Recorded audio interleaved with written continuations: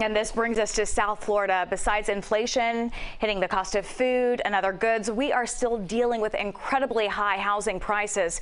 Today, Miami-Dade's mayor held a town hall. She explained what she'll do to help those who can't afford to live here anymore. CBS 4's Carly Barnett reports.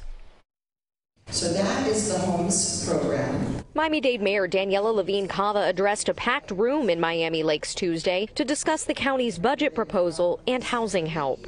It is really impossible for everyday working people, families to afford to pay rent or even to maintain their mortgages, insurance, and the like.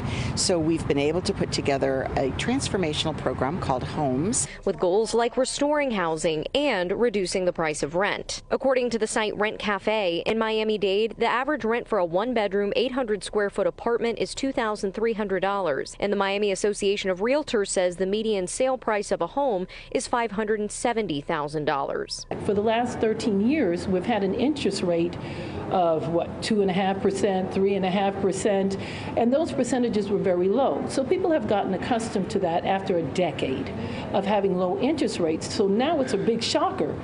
5.25%, 6%. Angelique Hibbert is with the Miami Association of Realtors and was at the meeting to learn more about the Homes program.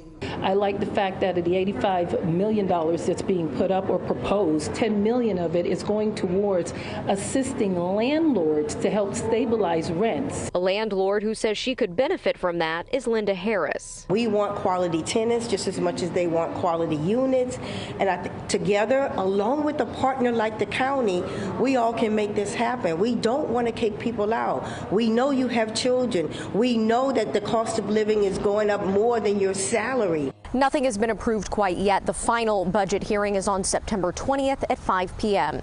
In Miami Lakes, Carly Barnett, CBS 4 News Tonight. Thank you, Carly, for that report. The mayor says they have 14,000 units of affordable housing in development, and their goal is to have another 18,000 by the year 2023.